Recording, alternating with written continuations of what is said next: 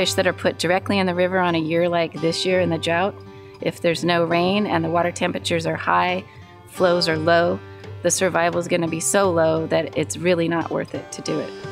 This is a really unique project, and it's what we have to do when we have 3 years of drought.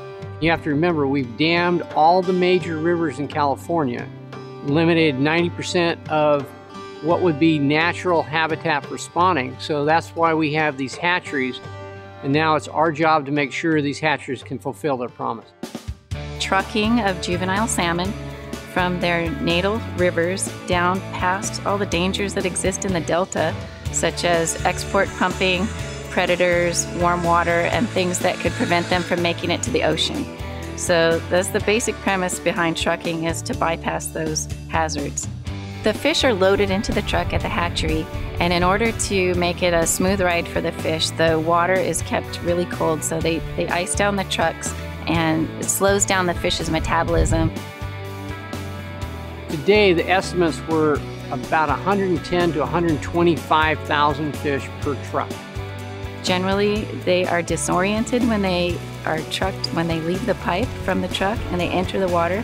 So by being in the net pens, we're protecting them from predation. By holding them in our net pens, they get a chance to behave like fish normally do. Schooling behavior occurs, they get used to the new conditions, and then after a couple hours, we release them into the water on the outgoing tide so that they can finish their journey out to the San Francisco Bay, out the Golden Gate. These operations are going on in all the major fish hatcheries in the Central Valley right now.